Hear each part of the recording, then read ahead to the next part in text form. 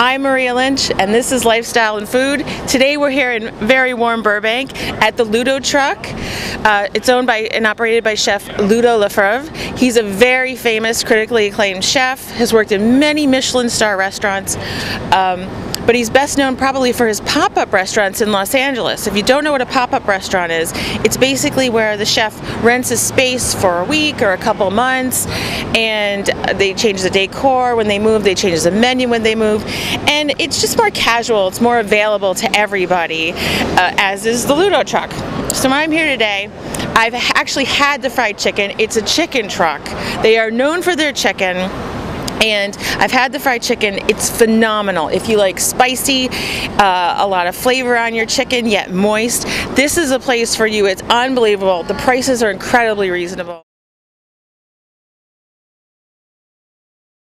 I'm trying out the honey garlic chicken wings. Oh my God, they're so good. They burst with flavor. I know I have it all over my face.